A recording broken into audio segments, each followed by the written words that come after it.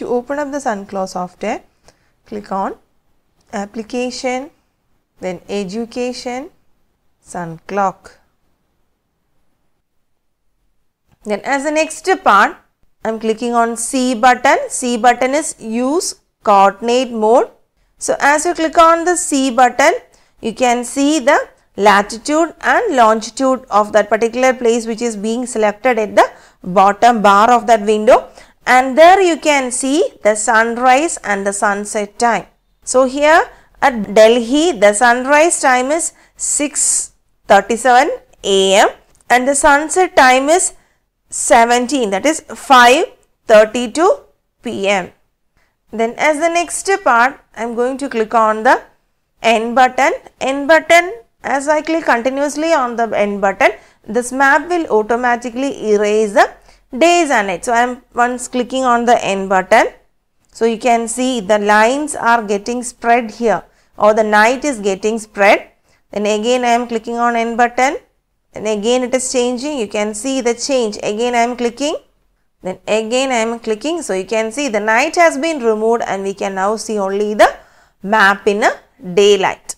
So again if I click on the N button, we will get back the day and night map.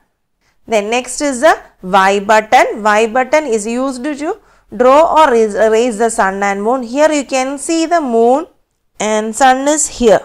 So if you click on the Y button, you can see latitude and longitude of the sun and the moon is displayed here.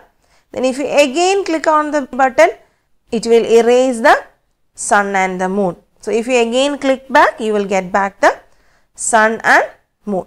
Then next is the M button.